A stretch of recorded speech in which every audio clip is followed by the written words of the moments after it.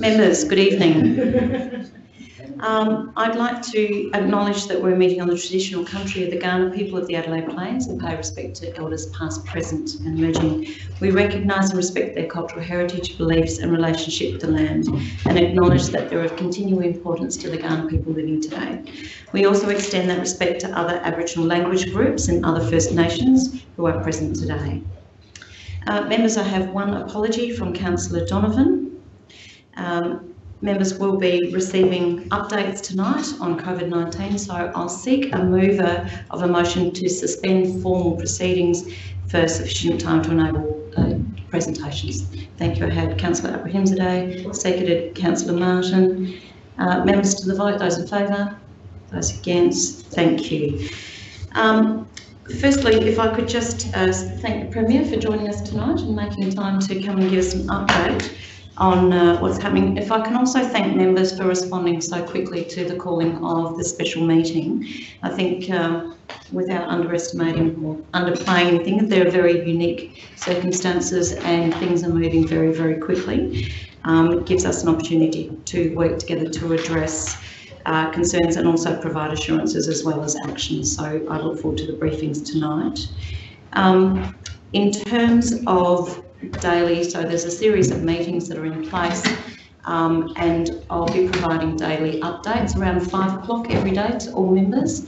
I'll also be posting messages for the public, residents and businesses, and I encourage you to share any of the online digital media channels that come out of that. But there will be communications from myself and the CEO every day around 5 o'clock. In the meantime, I have been in communication with the capital city Lord Mayors so that we are across what's happening around the country, and also the mayors of the 40 countries that I'm doing the Bloomberg with, and that's been really interesting to seeing what's happening both in Europe and all through the States. So we'll come back to a few things at the end of the presentations, but I will actually hand over to the Premier to give us an update. Thank you. Thank you very much to the Lord Mayor, Deputy Lord Mayor, councillors and others that are in this room. Thank you very much for inviting me to address this special council meeting. We are unequivocally in extraordinary times at the moment with the global pandemic of the coronavirus, and we are not going to be immune in Australia, and we're certainly not going to be immune in South Australia. And I thought this would be a useful opportunity to provide a bit of an overview of what the current situation is, the mechanisms that have been put in place to manage the spread of the coronavirus, and what the likely things are that are going to come down the track. And then if there are any specific questions, I'm more than happy to answer them to the best of my ability. It's quite possible that Dr. Mike Cusack, who's the Acting Chief Medical Officer in South Australia and soon to be appointed Deputy Chief Public Health Officer in South Australia, could join us, but he is finishing off a webinar that we've just had with school principals and directors of early childhood education facilities, kindies and the like across South Australia. So it's fair to say we are absolutely in uncharted territory at the moment. Since the first infection of the coronavirus was identified, this is a disease which has moved extraordinarily quickly. In many ways, we're fortunate in Australia that we are several weeks or months behind the front of this disease, and that provides us with a unique opportunity to learn the lessons from those nations which have been dealing with it already, learn the lessons of the practices that have helped to mitigate the spread of the disease. We've also been able to learn from those countries who haven't done it so well. And in Australia, I think today we've handled it extraordinarily well on any global measure. We certainly would like to follow the trajectory of countries like Singapore and not countries like Iran or Italy. This is an issue which we've got to stay on top of, and the very best way to do that is to act in a coordinated way across all states. So COAG, which was held on Friday, so the Council of Australian Governments met, and we decided to establish a national cabinet of the 6 premiers, the 2 chief ministers and the Prime Minister. That group met again yesterday and will meet again tomorrow. And then again on Friday.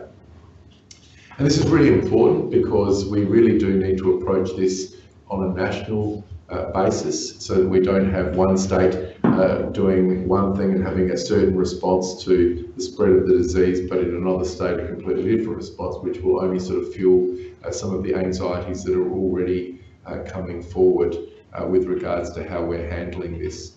The National Cabinet is informed by the AHPPC, which is the Australian Health Protection Principles Committee.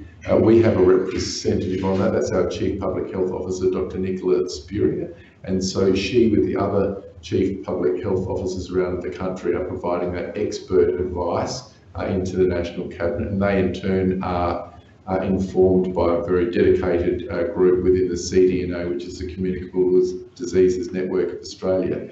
And these are the smartest epidemiologists that exist. They're providing expert advice into the Chief Public Health Officers, and they are providing the advice to the National Cabinet. So you should have no concerns that you've got a group of politicians with no medical capability or knowledge making decisions. We are absolutely being informed by the very best advice that we can possibly get. We have asked the AHPPC to look at 4 priority areas to advise the National Cabinet on. The first of these is schooling, the second is aged care, the third is mass gatherings, and the fourth is the area of remote Indigenous communities. They are 4 areas of real anxiety or vulnerability, and we would like expert advice before we move as one to put our actions into place. It's fair to say that in South Australia to date, there has been no evidence whatsoever of what we call community transmission. So this is a transmission of the disease where we can't trace the origin of it. In fact, we have 22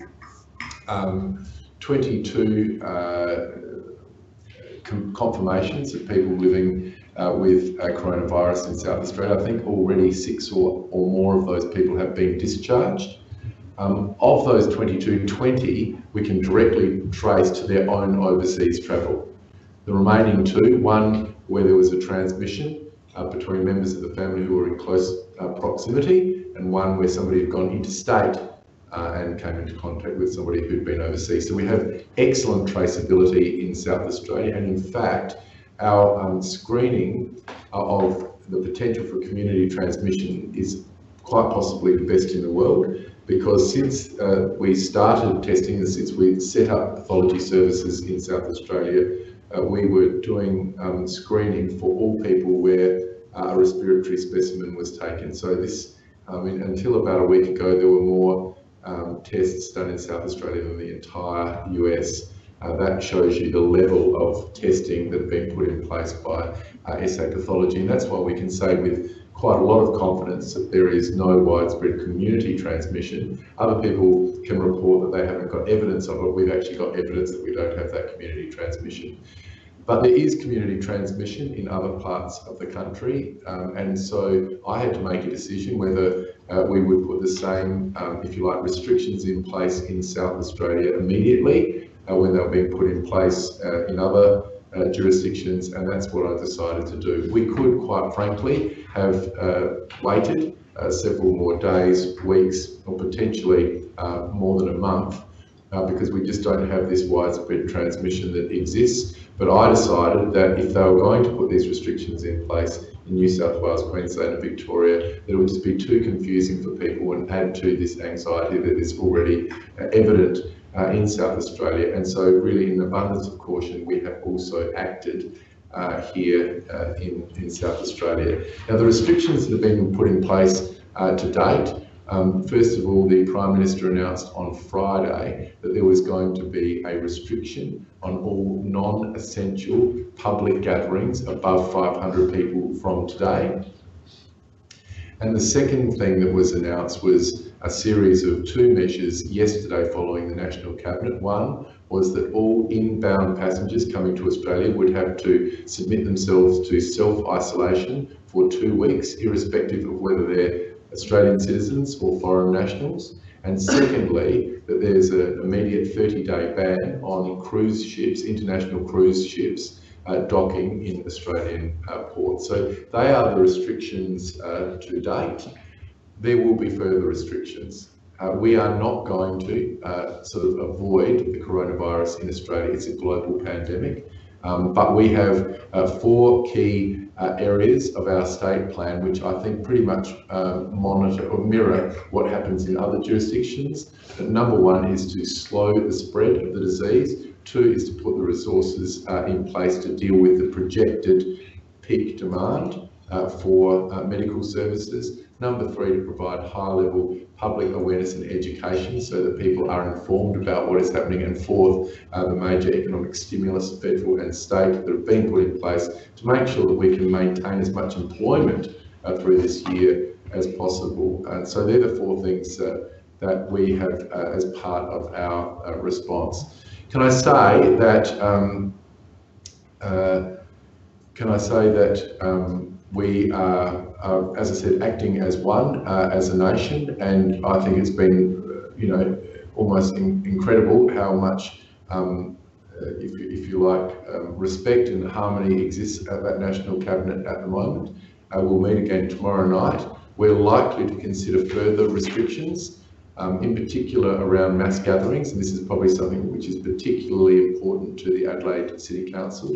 At the moment, the restriction relates to the non-essential public gatherings above 500. But if we look at countries that are already further down the track than we are, they've made a differentiation between outdoor and indoor and static and non-static. So at the moment, 500 is the number that has been put in place. The Prime Minister has already specifically said this doesn't affect schools, university, workplaces, or public transport.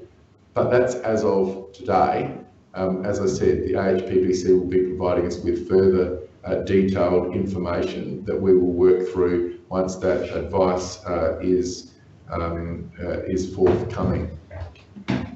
In some places around the world, they have restricted the numbers indoors to 100. And you might have seen in the US, they've actually dropped that number again to the level that they have in Singapore of 50. And what we're trying to do with these restrictions is to minimise the risk of the transmission of the disease. So if people are sitting in a theatre and there are a number of people, for example, that are infected, it's far more likely that you are going to contract that infection than if you just happen to be outdoors with 500 people, and that's why there could be some tightening of those restrictions going forward. I've already spoken to the 3 Vice-Chancellors in South Australia, worked them through the fact of the current restrictions, but then what is happening in other jurisdictions, because I think the more we think about the implications, the better off we're going to be.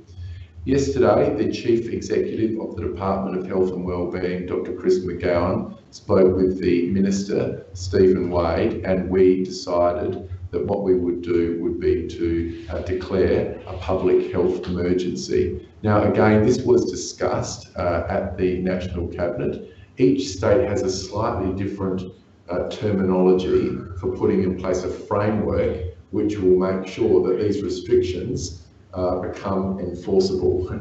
So, and that non-compliance with these restrictions will essentially be an offence, and then there can be consequences for those offences. So that's the reason we essentially took the powers, the extensive powers that exist under the Public Health Act, and we transferred them to the Emergency Management Act in South Australia. And that gives our Chief Public Health Officer, Dr. Nicholas Spurrier, much greater ability to move beyond making a directive to an individual, to an entire cohort. So if you think about why we would want to do this, it's quite possible, and as I said, Dr. Nicholas Spurrier at the moment can give a directive to an individual arriving in South Australia, or who she suspects could endanger the lives of others by spreading the disease.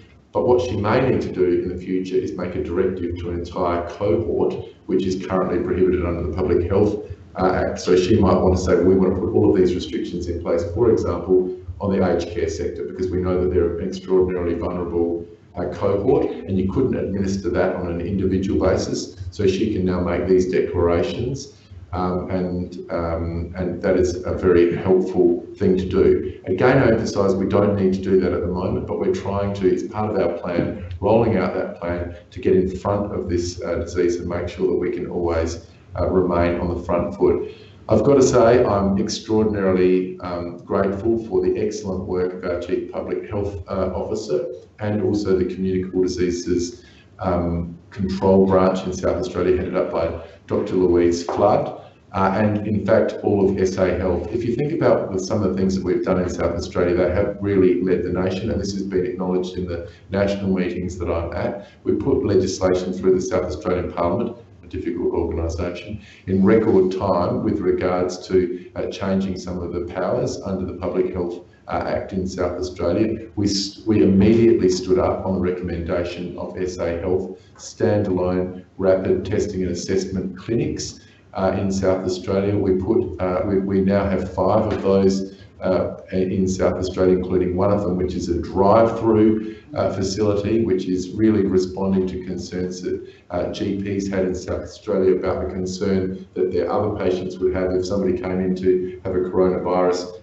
test in their surgery. So we said, okay, we'll set up these, if you like, standalone areas and then the drive-through. And we did this in very rapid time, and there will be more of those in South Australia. But again, we're listening to the experts as to when and where they should be located.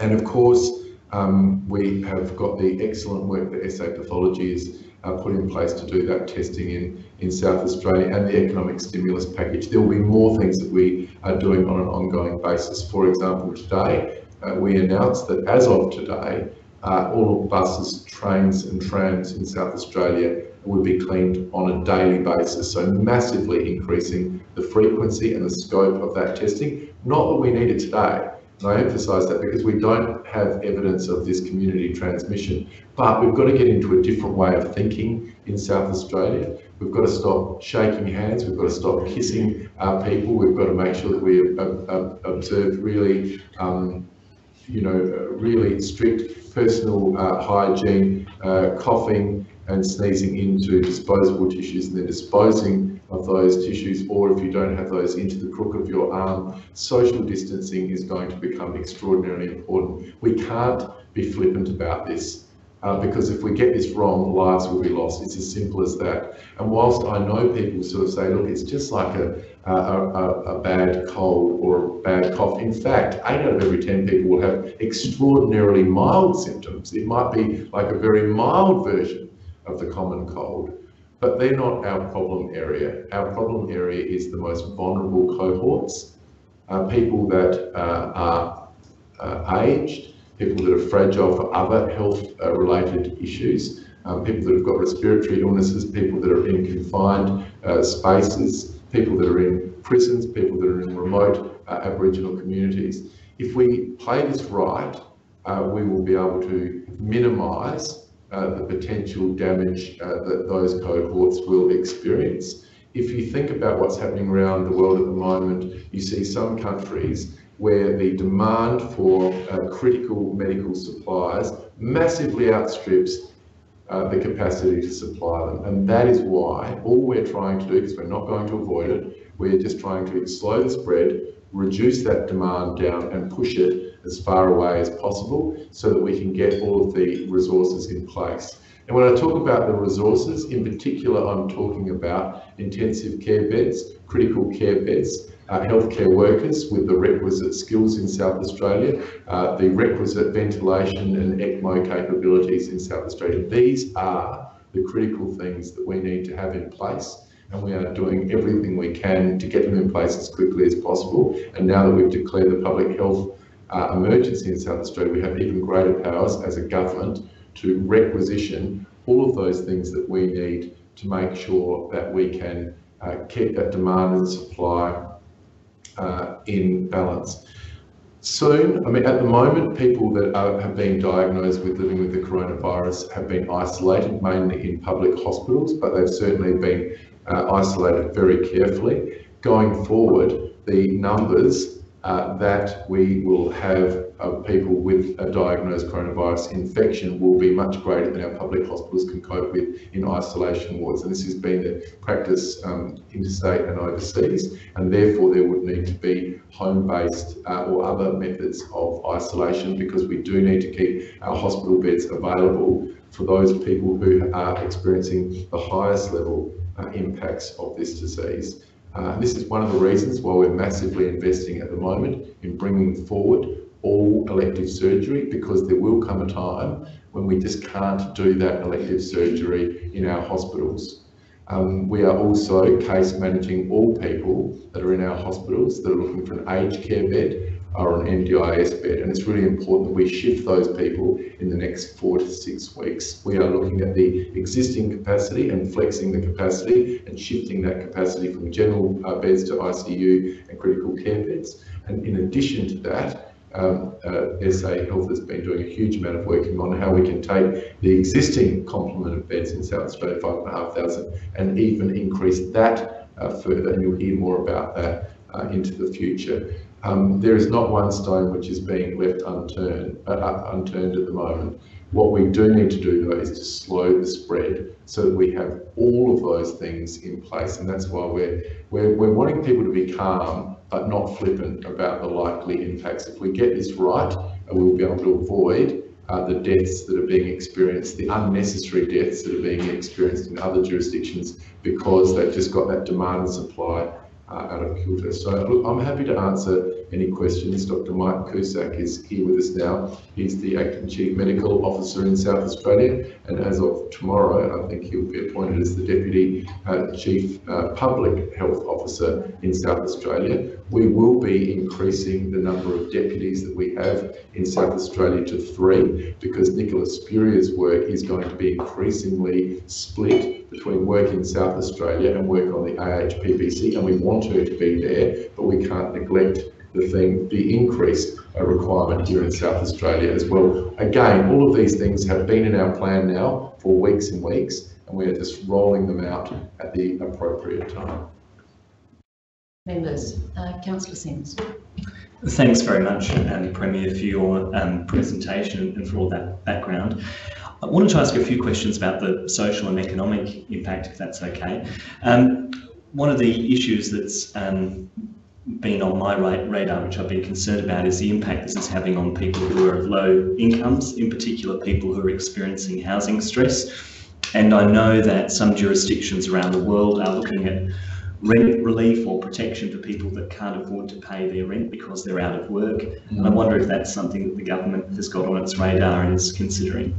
Look, we're considering all options is the short answer, but what we have already announced is a $350 million immediate stimulus package. We think the very best protection that we can provide for people is to keep their job, and there is going to be a lot of stress, especially within the small business sector and casuals, to keep their jobs during this period of time. It is going to be a very messy year. We're not going to avoid this. Our goal is to get through it and to come out stronger. Some of the things that we've done within the state jurisdiction is to essentially bring forward any type of expenditure that can get underway in the coming weeks. So the easiest things in that area are things like maintenance. So maintenance on housing trust properties. We've put a massive package that we'll be announcing in that area into place straight away. Maintenance on all of our country hospitals. Look, again, it's great to have those things done, but the major reason why we're doing it is to provide people with work during this particular period. The federal government has already announced $20 billion response, and look, it's not going to be the end of it. A number one priority is the health, safety and welfare of all South Australian citizens, but the number two thing is making sure that we can maintain as much employment as we possibly can. So we put this package out ahead of the state budget, but there'll be other measures, of course, as we learn more about the impacts of this disease. But yeah, I think that people of South Australia can be really assured that we have thought through these issues. We're still the only state that has announced a stimulus package.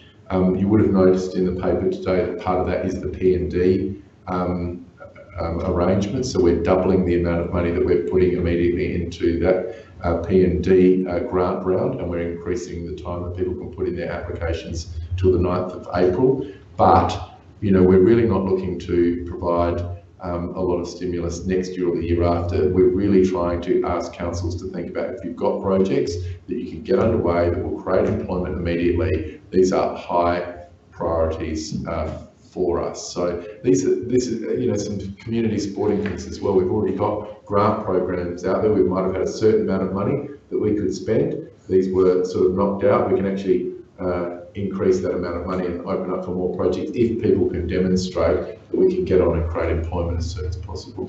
One more just quick question.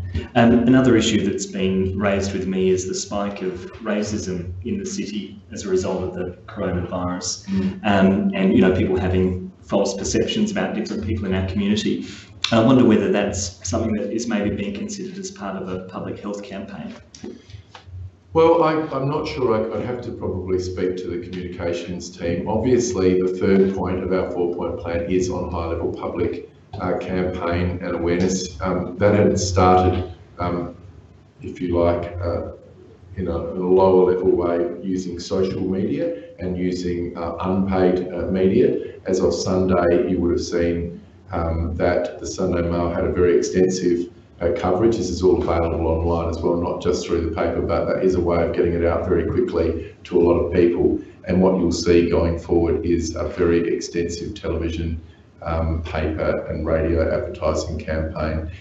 It's really important that we do this because, and that we continue it, because we really do want to educate the people of South Australia. We want to take them with us. We don't want there to be these, we don't want to compound problems with social problems, and we certainly don't want people to be panicked. I completely understand why people are feeling anxious at the moment and going out and buying lots of groceries. It's completely unnecessary. There is no suggestion whatsoever that supermarkets and grocery stores are going to be closed. And we really do need to have an orderly process for these things, because we're going to increase the likelihood of transmission if we act in an unregulated way. Councillor Kerr. Thanks very much, Premier, for the detailed background. Just to follow up on the question about the concerns about the economic outcomes, it's perhaps fair to say, you know, from what I've seen, the deepest, broadest fear out there is that of dollars and jobs, and being able to simply afford to get by within the next week or two. It's kind of that close to people's concerns. Is this, given the backdrop, the federal economic backdrop, we had turmoil in the markets due to an oil shock, and we had a response in the markets today whereby there was a plunge despite the announcements of further rate cuts for the monetary policy. Will there be an opportunity at this point for the state government to speak to the federal government about perhaps recalibrating some of their broader economic levers? So, for example, looking at perhaps this fear of federal deficit spending that has perhaps curtailed the level of infrastructure spending that might be forthcoming, and maybe recalibrating our reliance on monetary policy, given the interest rates issue is not working out the way it's meant to be. Will the state government be conducting these sort of deeper, more structural discussions with the federal government to see whether that assistance can come in to fix some of the structural problems that are looming behind this current problem?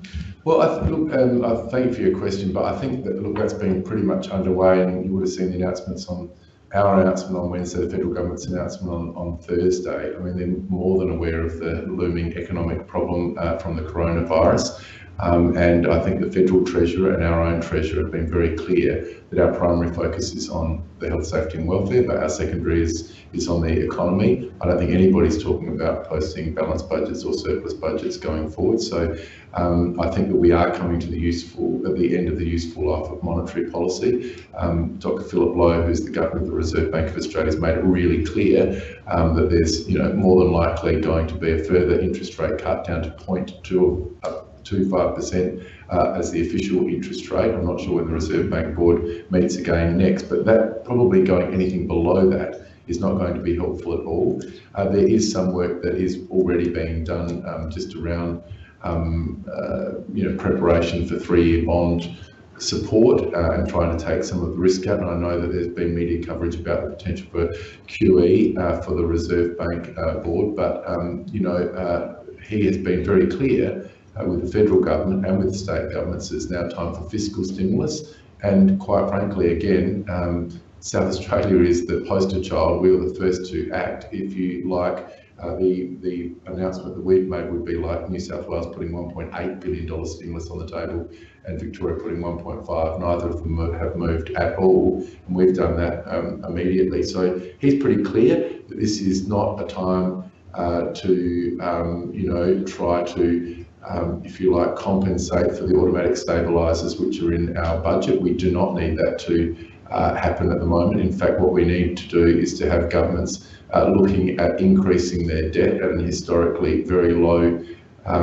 cost of that capital, locking it in for a long period of time, but most importantly to think about how we can, if you like, get projects underway straight away, not pink bats and school halls that might be delivered 3 years after the actual crisis occurs. And I think we've learned a lot from that GFC. And so I think what we need to do is to put things on the table as quickly as possible. And that is really what the Morrison government has done. So if you think about the stimulus package they'll be taking to the federal parliament very, very quickly now, it deals with small business. So if you think about the balance sheets of our largest businesses and our banks in Australia, they are already extraordinarily strong relative to historic times. Where the fragility in the Australian economy exists is with the small business sector and in particular cash flow. So if the cash flow is affected, people let people go immediately. And that's why the federal stimulus, the federal immediate stimulus is $25,000 for small businesses in South Australia, which will really help keeping people employed, the accelerated depreciation of capital items, so that people at these times of historic lows will be able to actually go out and borrow money to, if you like, create an order to keep the economy moving. And there are some cash payments, but those cash payments are to really specific cohorts. Because what we're very concerned about, and the Reserve Bank Governor was very clear about this, you've got to be careful with a stimulus that you're not just putting money in people's pockets to pay down their debt and put in the bank for another time, because that is not a stimulus. And we've got finite resources in Australia, and so we've got to be very, very careful about how we do spend that money. I can't speak for the federal government, but I would be flabbergasted if that was the end of the stimulus, because we've got to make sure that we do come out, we minimise the effect, if you like, we buffer the effect of the coronavirus on the Australian economy, and that we can come out of it quicker than other economies. But look, I can't tell you tonight that there is not going to be any pain. I think every person in Australia, unless they've got some magical machine to produce surgical masks, the rest of us are actually going to experience some pain, and our job as governments is to really try to work on how we, if you like, deploy our finite resources to minimise the effects that we're going to feel, whilst always recognising that our number one priority is making sure that we get those resources in place to cope with the peak demand, health demand that is coming our way. Councillor Knoll. Yes, thank you for the presentation, Premier. We've had quite a few meetings today of all persuasions, just trying to speculate what is it that, particularly the Victoria business, and obviously that's the background I have, because each has a different dynamic, whether you're talking about retailing, where potentially you have to be closed, and to manufacturing, where, what happens if someone has a problem, and how do you cope with that, and also as opposed to the level of leadership, because all these things need to be coordinated, and each sector has a completely different issue, but still obviously from the same cause. So how are we able to, I suppose, as a state, work through with all of the various business associations and groups, so that we start to visualise each of the different areas that have the effect of, we talk about food businesses, you talk about clothing businesses, and you see already nearly a 10% slump, I think, over the last week in the clothing businesses. So that we say, okay, what is the solution? What is an assistance? How are we able to bring them through this time? Because the conversation is possibly a 6-week or 8-week time frame if we're really good at this. so that when it does come out the other side, that they're still either there or have already the capacities in place to say, okay, this is what we're going to do, because obviously you want to get people back in as fast as possible. Yeah, so look, in addition to the work of the AHPPC and the CDNA, there's another group which is the NCM, which is the National Coordinating Mechanism. And so people from my department, Dr. John Gorvet, who's Head of Intergovernmental Relations, and a guy called Will Luca are basically on that. They're dealing with two issues at the moment this week. The first is food and groceries, and the second is supply chains. But they will be considering other areas as well, where we can actually go sector by sector and say, well, what are the implications? How do we keep these sectors moving? Look, I don't think there's any suggestion whatsoever that there will be changes to arrangements for shops to be opening and rationing. I think what we're seeing at the moment is, if you like, there's some stresses, and I think in a couple of weeks that things will normalise, because people will realise, oh, I didn't need all of those baked beans. I certainly didn't need all that toilet paper, and those two things are not actually interrelated. But that would be the only logic for those two things, quite frankly. But I think it's human nature. There is a little bit of anxiety out there, and that should just flow through the system. But we do need to work in a coordinated way through each of those sectors. Today, I had a meeting with the chief of the top level CIOs, because they've got a really important lead role to play to prepare people for a change, the chief information officers, to play in getting this changed work relationship in place. We're going to see more people that are going to be working from home, and that's really good, because again, it reduces the risk and shifts that curve out. And so we're saying to those people, you need to work out what your business your BCP, your business continuity plans are going to be. But more importantly, as the largest organisations, you've got very, very large supply chains. You should be working with all of those supply chains about how you're going to use collaboration tools, how people are going to be able to work effectively from home. That will put less stress on our public buildings in South Australia, that will put less pressure on our public transport in South Australia, so that we don't have if you like, we don't exacerbate the problems when we actually hit the peak. I've just spoken with the school principals. I'm here now, and I think my office has basically got me meeting with as many industry associations as possible. I know that there is one on food, where there is an initial group meeting tomorrow, but then that initial group will then cascade that information out to a broader group across South Australia. I don't want to suggest we've got all the solutions, but what I do want to really convey today is that we are really rolling out a plan which has existed now for 4 or 6 weeks. We're not just reacting to the issue of the day, but we've got to do things in a prioritised way. There will be interruptions, but I've also got this, hopefully not a Pollyanna idea, but I do feel that we are good at working in crises together, that we have got the ability to come together and share information.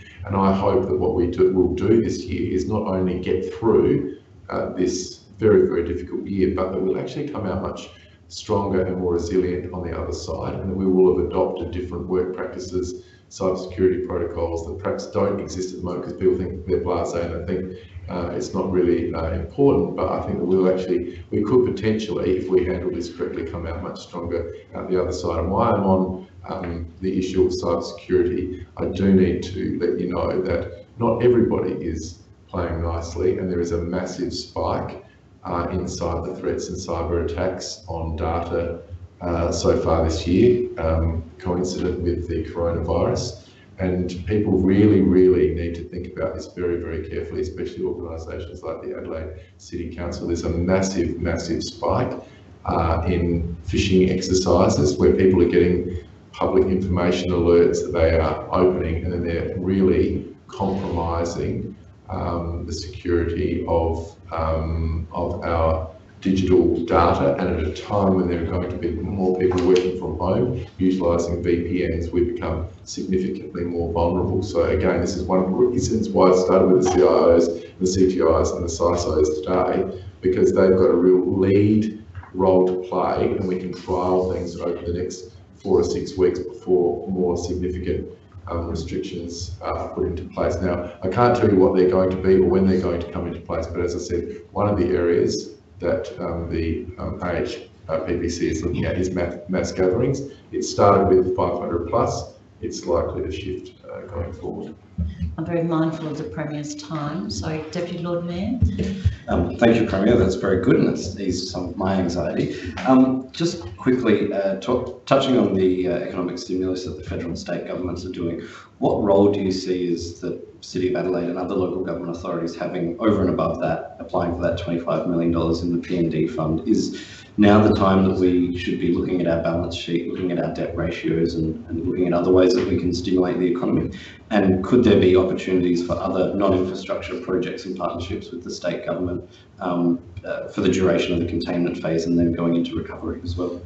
Well, I can't really provide advice to the Adelaide City Council, but I can tell you what we're doing in state cabinet. So I've asked all cabinet ministers to look at their budgets and to really think very carefully about how we're spending money. So for example, if you take something like the arts portfolio, and I'm the Minister for the Arts, very soon there will be no public performances in South Australia. And so you've got to think to yourself, well, okay, we can whinge and whine and moan and catastrophise about this, or we can say, well, what is the best use of the arts budget for this year in terms of developing product or practice or collaboration or using different technology interfaces, maybe VR, AR, maybe actually doing recordings with the ASO so that they can be sold to create income, maybe doing performances which is paid for view. We can experiment this year. We can put a lot of effort within our budgets into professional development so that we can improve the capability of the arts sector in terms of running businesses going forward. These are the type of things that we're considering in those areas. We're also considering how we can, in each of our budgets, bring forward expenditure. I think people will reward those governments which bring forward now expenditure. Now, again, I'm not here to tell the Adelaide City Council what to do, but I have asked every minister to look at every line of expenditure and whether any of it can be brought forward now, not in 12 months time or so. We don't need, since we made our $350 million announcement, I've had every project possible, new tennis centres, it's all great, but you've got to go out for 6, 12 or, in some cases 15-year public consultations. This is not a stimulus activity. In fact, this is soul destroying, quite frankly. So what we need to focus on are those things that we can bring forward immediately. And I think that that's really important. If I was to offer any advice to the Adelaide City Council, I would say it's really important for our leaders to be calm and considered. It's really important for us to have single messaging.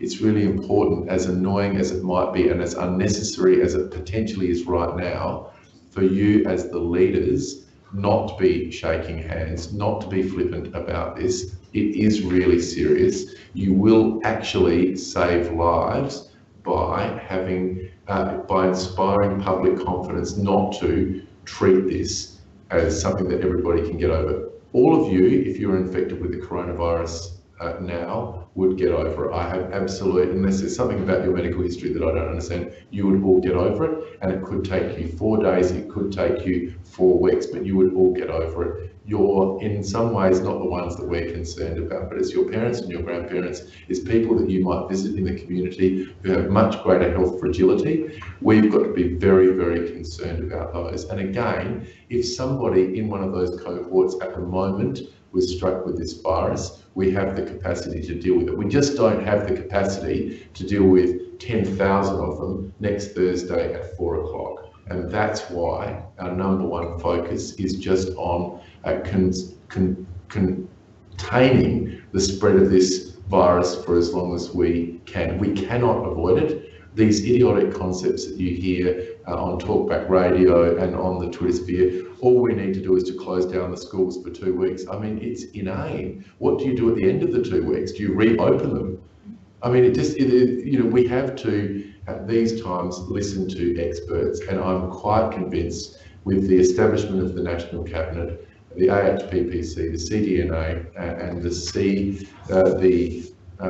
National Coordinating Mechanism, the NCM, that we really have got the very best evidence-based advice to those groups. And it's not helpful for people that have got no training, or somebody that's met a paediatrician that says that this is what they're going to do with their kids. It's not helpful to be exacerbating the panic It's really easy to do. If somebody decides they don't want their kids to go to school, that's their decision. But we can really only make decisions based upon the evidence, and the evidence, and I will deal with schooling for a second, but the evidence on schooling is overwhelmingly that children must remain in school at the moment, and that we will be on all of the models that are created and all of the evidence as we've dealt with different epidemics in the past and what we're dealing with and recognising in other jurisdictions at the moment. The kids go out, they get it far easier than when they're at school, and then they spread it, and they often spread it to the most vulnerable cohorts. Can I also just touch on something that we're definitely going to need a high level of leadership support for, and that's around aged care. This is something that the federal government, the National Cabinet will be looking at and seeking advice on. It's quite possible that more strict controls around visitation to aged care facilities will be put in place sooner rather than later. This will be met with mixed reactions. Some people will be aghast at the fact that they're being told that they can't go and visit their mother 4 times a day. Look, we have to make tough decisions during these times. If you look at the 5 deaths that have occurred in Australia at the moment, 3 of them have been in one aged care facility in New South Wales. We cannot be responsible for accelerating increased mortalities from this disease because we haven't adopted the best advice. And so I'm just sort of appealing to people in leadership roles to, try to get on board, understand that we're not making ill-informed political decisions. We've, by establishing the National Cabinet, we've eliminated the attraction for premiers to enter into an auction of who can be the toughest on the virus. It's not helpful when premiers go out and say we're stockpiling medicines in Queensland. Not helpful at all. And so we're now acting in a coordinated way, and the more we do that across the entire leadership in South Australia, the better outcomes we're going to have for our population. Premier, are you okay for a little bit longer? Yes. So Councillor Hyde and Councillor Moran. Councillor Moran. Thank you, Premier, for coming. Just get back to the question you just talked about. What is our capacity now, and what will be our capacity to deal with the patients in 4 to 6 weeks' time? So at the moment we have 5,500 or thereabouts hospital beds in South Australia, but some of them are general beds and some of them are aged care beds in country hospitals, and we need to really make sure that we can meet that peak demand. We don't know exactly when that peak demand is going to occur or exactly and precisely what it's going to be, but the best statisticians and logisticians that exist in the country are working on that based upon this expert input from the World Health Organisation and the spread of the disease to date. What we do know is that we need to significantly increase the number of ICU beds and critical care beds in South Australia, and also deal with ventilators and ECMO. And this ECMO facility, which I think is extracorporeal membrane oxygenation capability, is what we need urgently in South Australia. And the longer that we can delay this, the more of this capability that we can get into South Australia to make sure that we can treat as many people with the appropriate level of care. It doesn't mean that everybody will come through this unscathed. As you'd probably be more than aware, people die of the flu every year, and that's going to happen. But we don't want people dying in South Australia because they haven't been able to get the appropriate ICU support or ventilator access, and that's why it was important to put in this public emergency declaration on the weekend, because then I can just go and get what I want. So all I can say is lots of work looking at our existing capacity within our hospitals, and I don't want to be making announcements at the Adelaide City Council tonight, but we are thinking well beyond our own 5,500 beds and standing up facilities and requisitioning capacity as and when they're needed. But going back to point 3 in our plan, we want to have high level public education and awareness, but we don't, and we're doing that to inspire public confidence, not to undermine public confidence by announcing things that will sort of unsettle the horses. Councillor Moran. Yes. Premier, we've got a fairly large number of homeless people sleeping in our streets.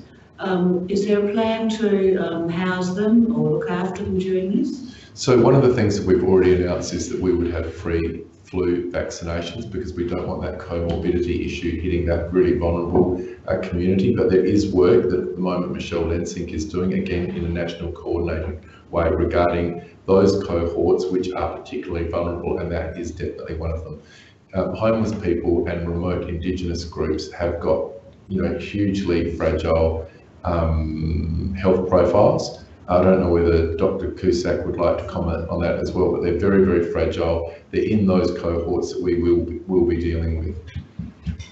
Yeah, I think just to reiterate those points, that we are targeting those both through NGOs and through SA Health itself to sort of build plans that we can act quickly and ideally sooner than later, that would support homeless and Indigenous groups. In respect to Indigenous, there are already arrangements being sort of put in place to isolate communities and so forth to ensure that the disease doesn't get in the first place. Because obviously were it to do so, it could be more challenging to... Just one follow-up question. Just on that though, can I just say that we've already put in place additional restrictions to enter onto the AP wirelands. So now, even for a Member of Parliament, where we are meant to have unfettered access onto the AP wirelands, we need to provide statutory declarations of any travel that would increase our risk profile. So those things, as soon as we've been made aware that there's a requirement for them, we've acted very, very quickly. I suppose my question really is, the AP wirelands, obviously your problem, you deal with that, is more the man that's sleeping 100 yards down there in his own urine. Are you going to go and give him a flu injection? Councillor Moran, we've also got in our presentation as to what the council's doing, we've got some information directly on that as well. I can get more information on exactly how I don't know how the administration of those free flu vaccinations is going to work, but I can find out and get back. Thanks a lot.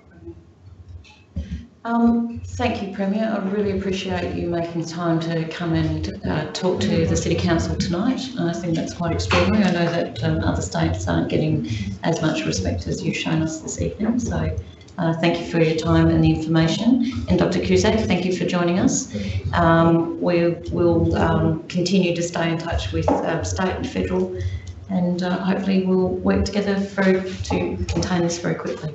Thank you very much. And look, if there's another requirement for us to come back, this is a quickly changing situation. If I had given this presentation last week, it would have been completely different from what I'm providing today, and it will be completely different next week as well. So it's really important that we rely on the most up-to-date information, and if there is a requirement for another special council meeting and you'd like me to come along and address, I'm more than happy to do so. Or if you are involved with other organisations that you think would benefit from understanding what the state plan and the state response is, don't hesitate to let me know, because 24 hours a day, 7 days a week, I think this year's a complete write-off. I don't think I'll be going anywhere anytime soon. But this is a real time for us to have this calm, informed thinking about this, and informed decision making at the national level. Thank you very much.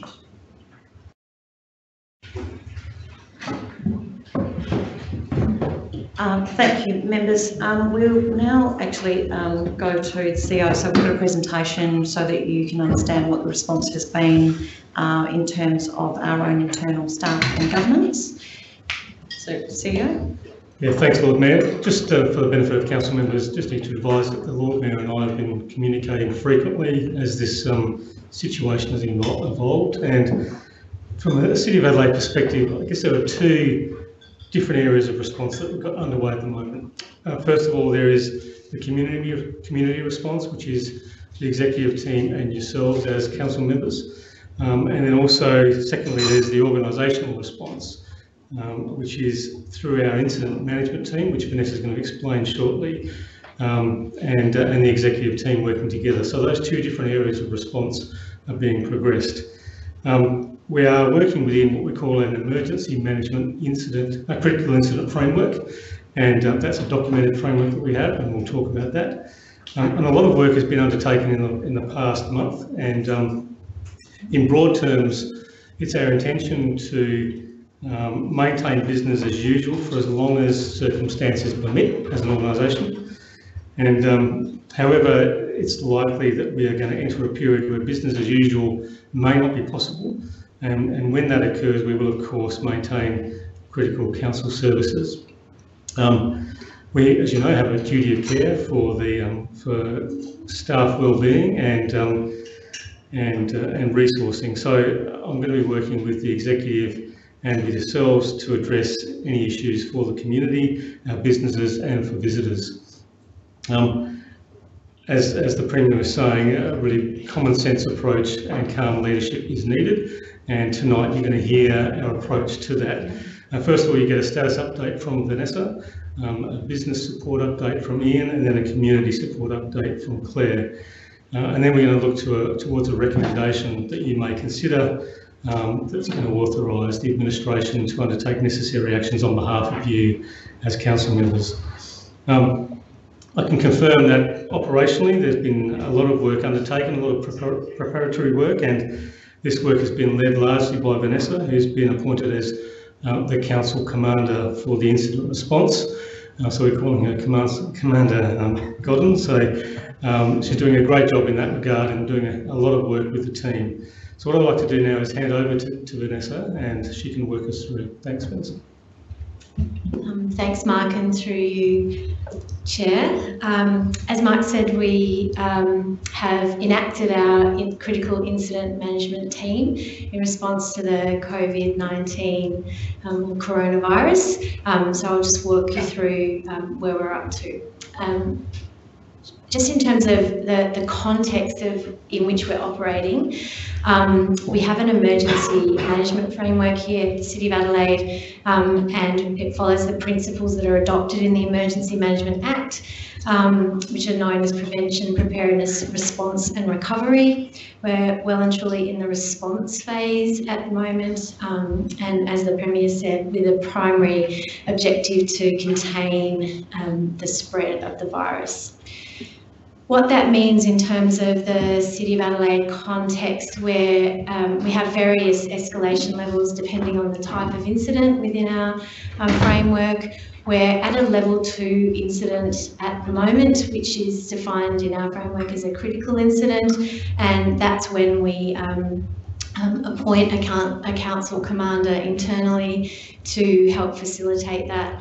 And a level 2 incident is one that really has the potential to impact more broadly than what would be ordinarily within our sphere of sort of leadership influence. A level 3 incident is when a state emergency is declared. You will have heard the Premier declare that it's a public health emergency, the coronavirus, but that's slightly different to a state emergency under the Emergency Services Act. So we're still working within a level 2 incident. But what the public health emergency declaration does do is provide us within the council with powers to enforce under the Public Health Act, and we have officers that are delegated to do that. Essentially the role of the council commander in managing an incident like this is to call together a council incident management team, and I have the delegation, or the council commander has the delegation to deploy resources in response to managing the incident.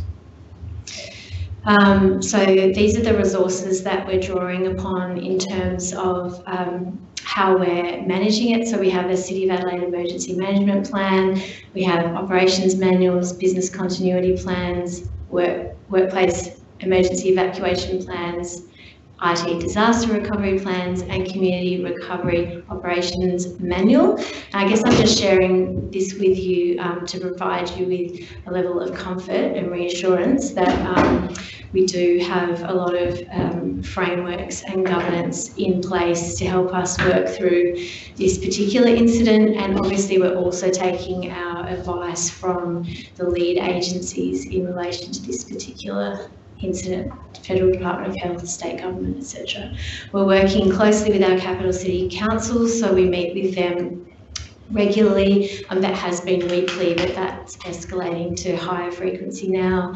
We're part of an LGA working group, and we also have an LGA HR network that's working through some of the staffing and resourcing implications to make sure that we're providing a consistent approach across the sector.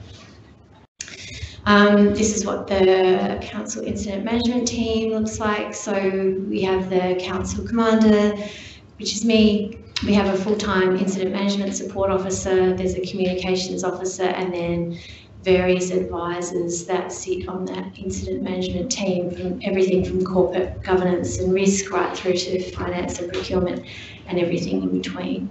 And we're very fortunate at the City of Adelaide to have very capable professional experts in all of those fields who are able to provide advice. In terms of the roles and responsibilities, so the incident management team is responsible for managing the incident, and the executive leadership team is in charge of business as usual and the business continuity plans and managing communications to members. So what we have been meeting weekly, we're now meeting daily. So the incident management team meets at 3 o'clock every day and updates the executive team at 4. And as the Lord Mayor mentioned earlier, she'll then be in a position to update members after 5 o'clock every day. So we weren't needing to meet that frequently before, but as the Premier said, this is an ever-changing environment, and so we're needing to be very agile and move quickly. Our response to date, I've talked about the fact that we've pulled a team together. We've also created a generic email for staff. As you can imagine, we're receiving a lot of questions.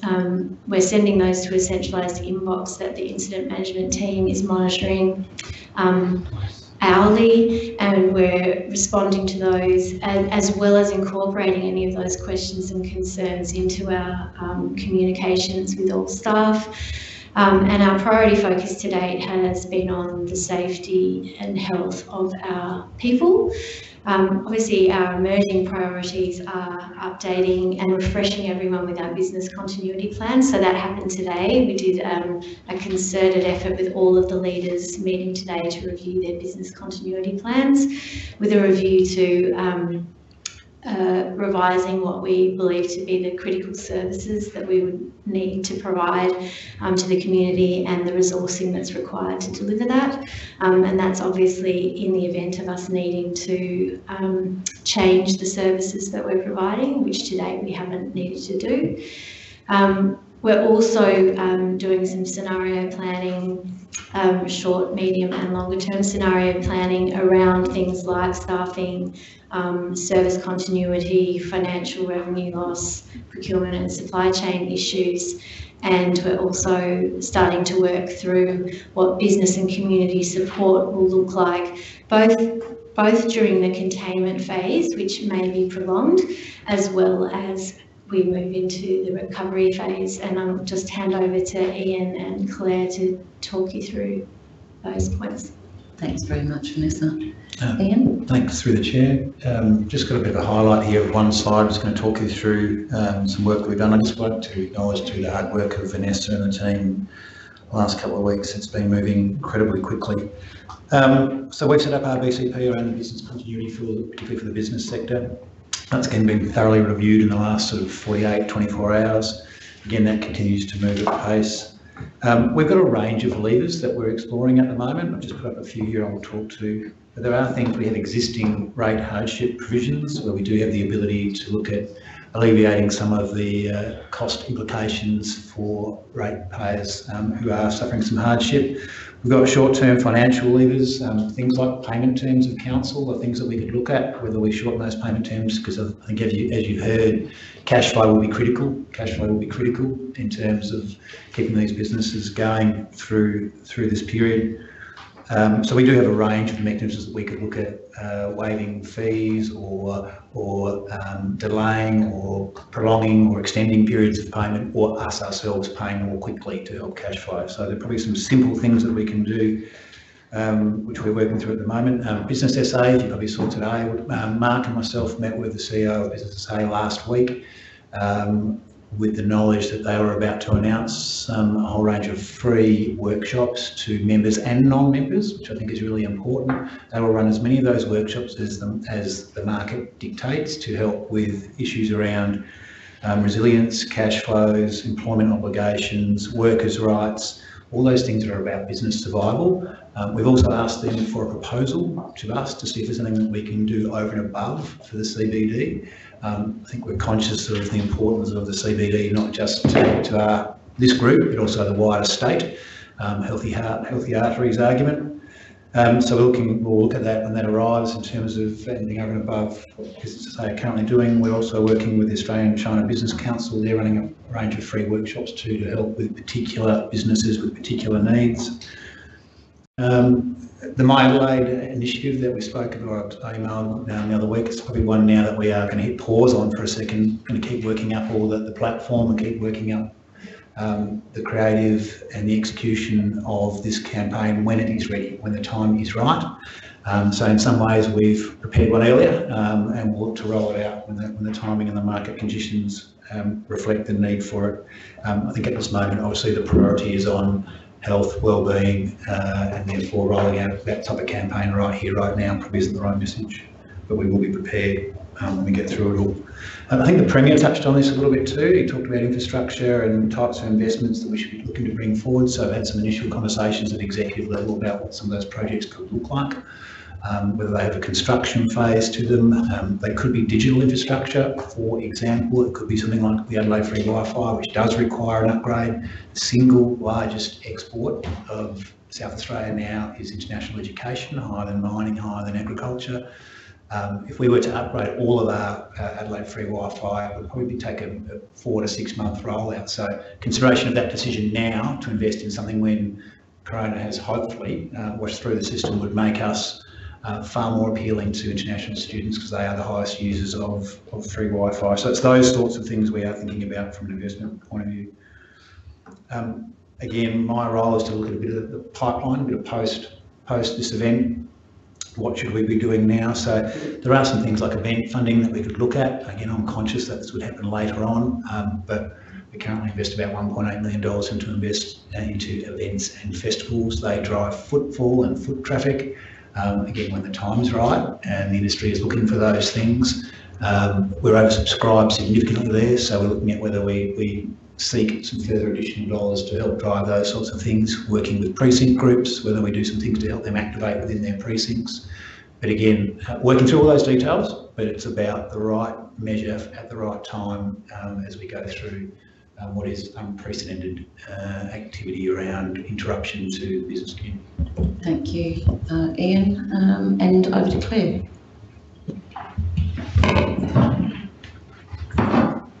Thank you, Lord Mayor.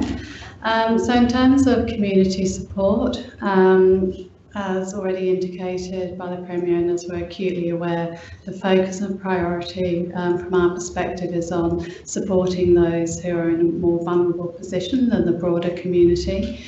So we obviously through our Commonwealth Health Support Programme have some clients here in the city, either elderly or disabled, and who may have pre-existing conditions. So the focus is on making sure that we contact them and make sure that they have what they need. In terms of the rough sleepers, so we know at the moment there are 151 in the city, and on top of the flu shots that they'll be receiving in the coming days. There's actually a meeting scheduled tomorrow with service providers to talk about how to better coordinate a response to ensure rough sleepers who are in a vulnerable position are cared for in the coming weeks.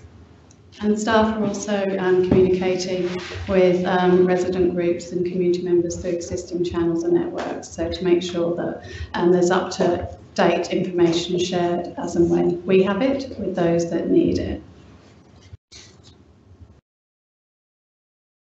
In the past couple of years, we focused on community resilient leaders programs. So good timing. We now have 70 members of the community trained to provide support in emergencies. So while we haven't activated anything at this point, in the coming weeks, we can certainly look at engaging these resilience leaders to do some work on the ground. As I've already mentioned, our Chisholm clients is roughly 160, so perhaps we could do some practical support. We can also identify other elderly residents.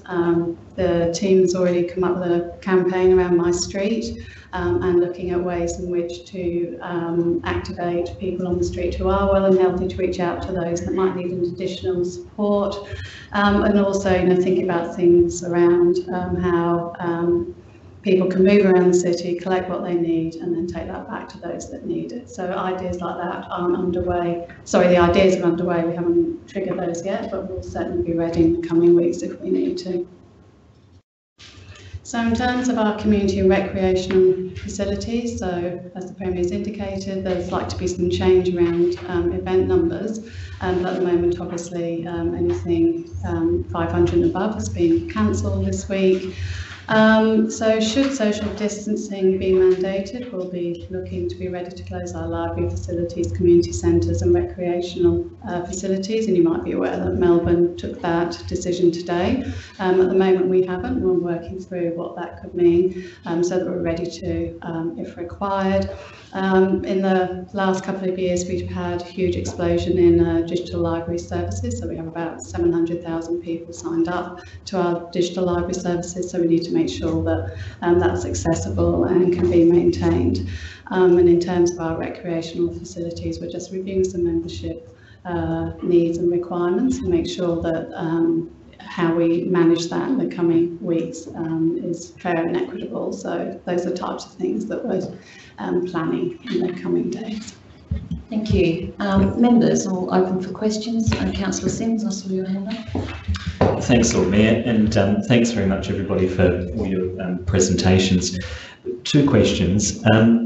One around staffing. If we do move down the territory of having to close down some of the services, like the library, for instance, what support will be provided to staff, in particular, I guess, casual staff that maybe find themselves going through long periods of time where they're not getting an income?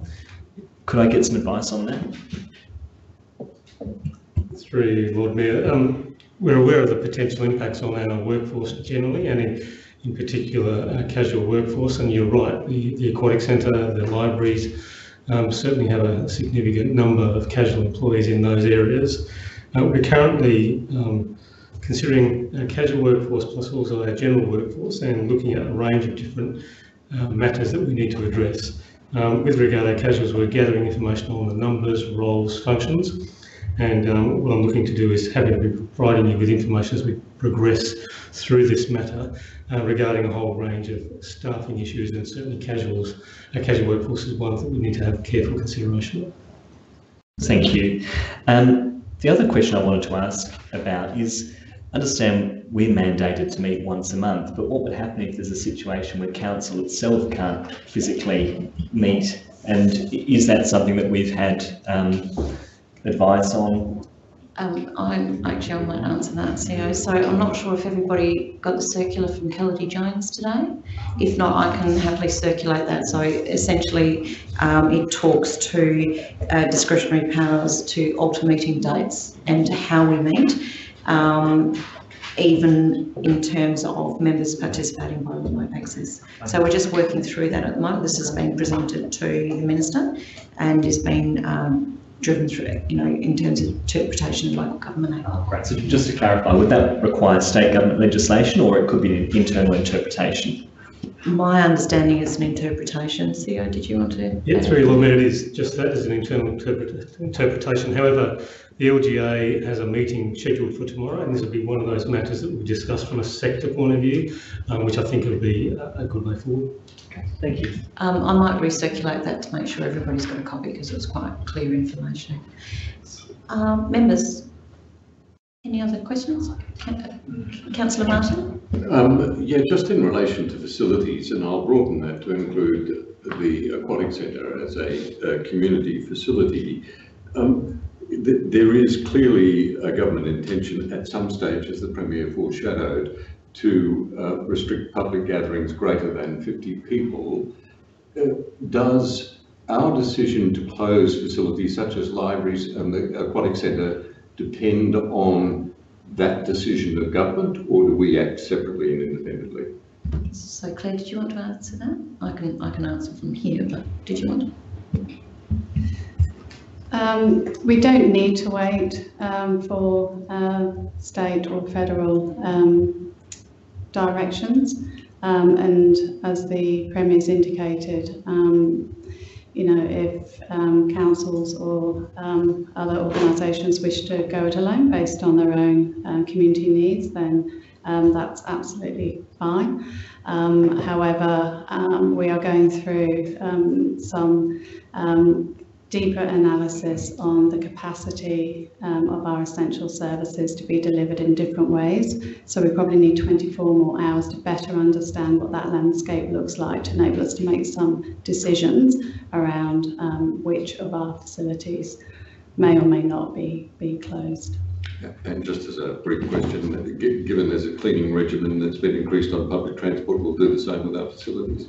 Yes, that's, I think, sorry, Vanessa, would you like to answer that? Through you, Lord Mayor, there's a number of things that we're working through with the Council Incident Management team, including the need to increase cleaning regimes both in our workplaces and in the public realm. So that all of those things are on the agenda, but again, we just probably need 24 20. hours. Yeah, we really only enacted all of those things at speed this morning. Okay, and just one other thing, on Tuesday of last week, we approved a budget for advertising and promotion for My Travel, which is aimed at bringing people to the city, encouraging them to attend. My Adelaide, Yes. sorry. That was the one that Director Hill just referred to. So is that now suspended? We are going to, in fact, discourage people from large gatherings? So, sorry, through the Lord Mayor, as I said before, the My Adelaide initiative is in the can, we're holding it. It's actually a redirect, so it's not new money, it's a redirect of some existing resources in EcoDev. And it isn't necessarily wasn't necessarily targeted at mass gatherings, it was more about discovering your CBD, shopping in the CBD and trying to stimulate some demand. But we have definitely put that on hold until the timing is right. Okay, so that's on hold, that's good. Councillor Sims, did you have another question? Just something to put on your radar. Ian, I asked the Premier about it earlier around the anti-racism campaign. I think that would be something for us to maybe consider as well, because I have heard, regrettably, that there has been a spike of racially motivated verbal incidents and so on, racism happening on city streets. I think that's really concerning. So if there's something we can do to address that, maybe as part of our own marketing approach, you know, encouraging community harmony and so on at this time, I think it'd be really beneficial. Councillor Martin? Yeah, one final quick question. Has the City of Adelaide had a staff member identified as or diagnosed as having COVID-19 or been in contact with anyone with COVID-19? CEO? Sorry. Through the Chair, we're not aware of anybody that has been confirmed with COVID-19 in the City of Adelaide. And what about staff being in touch with anyone who has suspected COVID-19? We're not aware of that either at this stage, but we are keeping, so we're asking all staff to provide us with information if they have been travelling. So, and obviously the Prime Minister made an announcement yesterday for people to self-isolate after they've returned from travel. So we've instigated that, and we're starting to build a register of people who are currently away. And that's a moving feast, sort of hourly and daily. So no one's been instructed to go home or quarantine themselves? No, there's nobody that's been diagnosed. No, not diagnosed. Quarantine because of suspicions of. Not that we're aware of it Thank as you. we sit here. Members, if there's no other questions, if there's no other questions, then the formal meeting procedures will now reapply. Sorry, Councillor Hyde. Well, Lord Mayor, I don't have any questions, but just like to share some of the comments, if possible. Okay, we'll stay in, we won't go back into formal meeting procedures until you finish. Okay, all right, thank you then. Well, members, I think I've got quite a few stories I'd like to share as well as the comments, because really I started to deal with this very much from late January. I have been working very close with the local Chinese community who have a lot of fears over the last couple months or 2 months or 3 months, whatsoever. Firstly, I'd like to ask a question though, because like the lesson I have learned, the first lesson I have learned is the information, whether or not we will be able to find a single source of truth that people, either our staff or the people in the community, can really get the truth, get the correct information from our government bodies. Not just the true information or the correct information, but also the information with the date on it.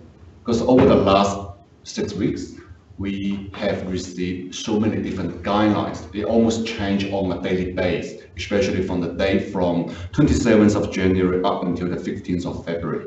The guidelines almost change on a daily basis. So that is the first lesson I have learned. And also in terms of like helping our local business here, well, I have been working with a lot of the local restaurants, especially the restaurants in Chinatown, as the media reported like about a month ago or 6 weeks ago, their sales has reduced around 80%, and a lot of those businesses have closed. And somehow I have learned some very good things from some of the business, that instead of encourage people to come to their restaurant to eat, they actually start to sell it online. They actually start to make, like, say, a set menu, say $50 for a few dishes, and they deliver it to your home. Instead of shut down the restaurant, they actually put some online sales and promote it quite nicely. Indeed, like, just use it as example, like the restaurant called Star House, and they're dealing with a lot of seafood. And especially now the lobsters are very cheap, so they start to make some lobster set menus. And indeed, their sales have reduced about 80% when we first heard about the coronavirus stuff, and now they're almost back to normal. Even though you haven't seen any customers in the restaurant, but their sales are still very good. Hence, they can keep all their staff in the kitchen, and other casual staff, instead of coming to serve the dishes as a waiter, they become delivery drivers. All right, and that is something, I mean, I have found that very interesting, and I start to encourage other restaurant owners to do the same. Instead of provide a full menu, they start to provide some kind of very simple set menus, and that will help those people to pick up, I mean, kind of like pick up. I mean, of course, they're not going to make a lot of money out of it, but at least they could keep their full-time staff. They could keep their full-time staff and keep the business up and running, and that's very important in such difficult time. All right. And besides that, I have got a lot more other stories to share. But in terms of, like, I mean, I like to ask the administration whether or not you have already got enough resource if somehow the staff need it. I mean, like, say, face mask, hand sanitizer, and a lot of other things, whether or not you have got it in place. Yes, through the Lord Mayor, we do have enough of all of that. We've been quite prepared for a while, so yes, is the answer. And thank you for sharing those stories, Councillor Hyde. Not yet, just one more thing. We've got a motion now. Yep, we do. It's time for an hour. Could you tell us your stories one-on-one? I'm happy to give. Well, I mean, it is indeed like related to the motion I have moved on last Tuesday about the My Adelaide initiative. I was about to talk, ask whether or not the Act can actually investigate, sort of like, you were talking about running some kind of workshops with ACBC, right, to help people from different industries to pick up, to kind of like survive in such difficult time. And whether or not you will be able to work with ACBC from different industries and learn from those good stories, work out some plans for them, and try to run those workshops and put it in a video, put it on YouTube. Hence, people from different industries can actually get on YouTube and learn from those stories. Hence, they might be able to work out some solutions for their own business to survive at this moment. Thank you, Councillor. That's all I'd like to say, Councillor. Just really quickly, back through the chair. Absolutely, we're working with the ACBC, including some online training workshops, which they are providing, and we are going to help distribute. So we're very much down that path. Councillor Kerr. Thanks, Lord Mayor.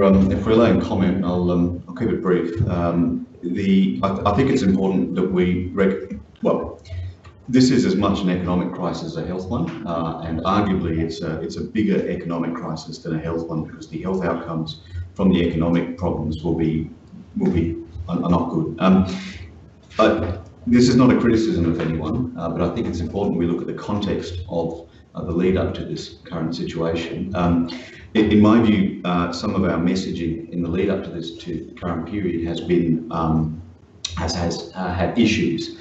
So, for example, we had not too long ago we were presented with a discussion paper that said we were given a discussion paper about transport options.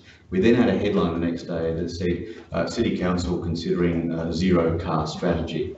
Much more recently, back at the last meeting, we had a motion and then a subsequent headline that said the City Council is considering a zero waste strategy, which may cost millions of dollars. Now, I mention this because if you are a business in the city and you are coming up to the juncture of a 5-year lease and you are considering whether you are going to renew your 5-year lease, there's every chance you're going to look at this sort of messaging and say, forget it, it's all too much. This stuff, this stuff just doesn't help at all. I'm not going to renew the lease. In my view, we have to think very clearly about what would send the right message to countervail some of those issues. I think one of the best things we could contemplate right now is an emergency rate cut. An emergency rate cut for effective for the current quarter or whichever rates notice is currently pending. So a 10, 20, 30% rate cut. And I think that's the kind of thing that would send a very clear signal to the business community that we are actually listening. I don't think any amount of advertising at this juncture is going to make any difference. I think that's the sort of thing that will only help down the track once people have a sense they can come back. At the moment, the problem is discretionary income, and the problem is the capacity of businesses to meet their rate payments. Councillor Simms. Yeah, I'll leave the politicking for another meeting, but I just wanted to feed in, I think we'd all agree in terms of providing support to business, but I just wanted to also flag the importance of providing support to the arts sector as well, which is a big part of our local economy, as we all know, and it's going to be really hard hit by this. So if we're going to be having discussions, I think that's important in terms of, obviously that leads on to our businesses as well, but it's a huge part of our local economy, so we need to include that in the discussion, as well as the vulnerable residents too that are going to be really hard hit. Thank you. Councillors. Councillor Just a quick question. I know that we mentioned liaising with our precinct groups. Are we doing the same thing with our subsidiaries as well, so RMA and ACMA as well? Yes, at a board meeting this morning, got another one on Thursday, and working really closely with both Jodie and Joe Williams, and Joe's here tonight. No worries. Lord Mayor, I'll have to excuse myself fairly soon, but I just wanted to acknowledge and thank administration for their very good response and communication that we've had so far in relation to this matter. Thank you, Councillor. Councillor Moran. Just look, I'm all for rate cuts, but it seems that some councillors forget our residents all the time, which make up a vast number of, and also, as we're often told about, they don't give much in the rate revenue, so giving them a rate reduction would be less painful. So I think we should talk about all our ratepayers. As Simon has ably explained, good businesses can adjust and find other ways, but when you're staying home because you can't go to work and you're privately employed, you're on no income. So I think we should stop talking about businesses and include all our stakeholders. Thank you, Councillor Moran. I think from the presentations you can clearly see that the administration is looking at three parts. We're looking at our own staff and our own responsibility in terms of health, safety and wellbeing. We're looking at the residents and the communities and those that aren't able to get help, including those that are sleeping rough and are aged care or aged... Point of the Premier's response there. I mean, going and rousing the poor old man sleeping there getting an flu injections isn't really going to help. There's more work than that. There is actually more work than that's happening. That's the other thing I wanted to mention, just reading some of the health things. Bottom of shoes can spread COVID-19, and walking down King William Street as I do every day, it is filthy with vomit and urine quite every day, and people are walking through it.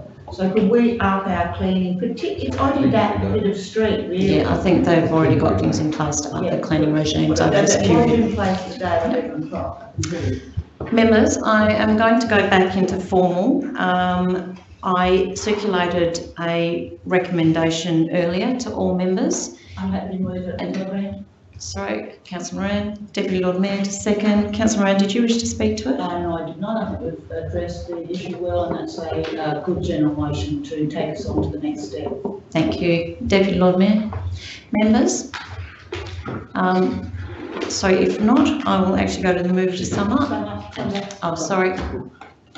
Sorry, too quick. Will we get a rate cut as considered as part of this response? We will be bringing back the measures that are being undertaken, and that doesn't necessarily look at a rate cut. We actually discussed already the things that we would be looking at in terms of payment plans and what fees and permits and things like that we can actually look at.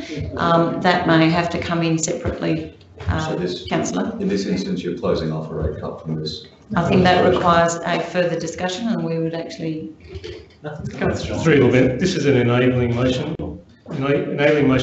And there are a whole lot of financial considerations that we need to put into place. So certainly, listening to you today, we understand that may be a requirement or a desire, but we need to bring a measured response back to you. This enables us to do just that. Yeah, I'm happy to move it at the next meeting that we consider rate cut across the board, but at the moment I have actually summed up all there, so. Yes, you have. Members to the vote. Those in favour?